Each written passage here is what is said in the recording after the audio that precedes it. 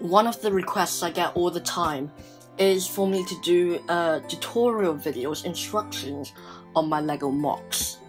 And I'm no Hachiroku 24. I can't do those videos where it's a time lapse and I put the set together, or what JK Brickworks does, which is and Gem Bricks, they do this ASMR level just LEGO recording. It's ridiculous. I could never match their standard and quality. So I've decided that the best way for me to do this is by making instructions, and this is when we get to a software called Studio.io.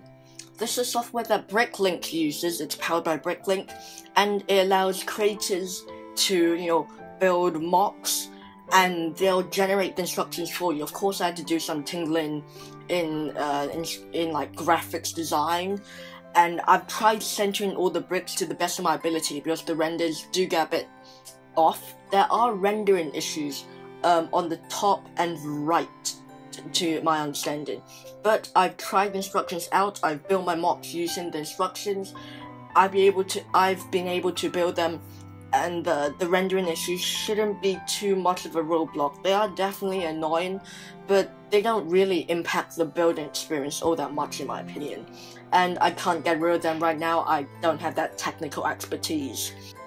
So I've uploaded those designs onto Bricklink, and you can see them. Currently there's only 2 of them.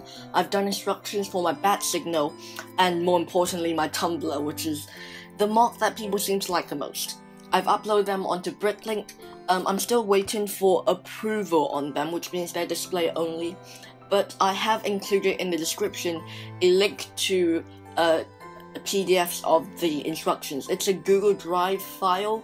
You will have to download it. However, they don't take up too much space, and I think it's pretty accessible. So yeah, and I'll also leave the link in the description. Those will take you to the Google Drive, and you'll be able to access the instructions from there.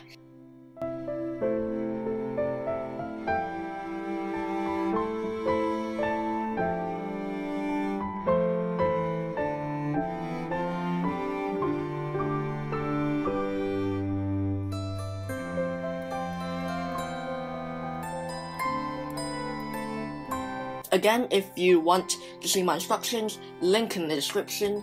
And if you enjoy my content, please consider hitting the subscribe button and turn on notifications.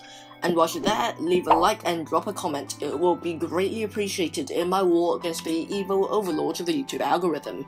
Until next time, keep on building.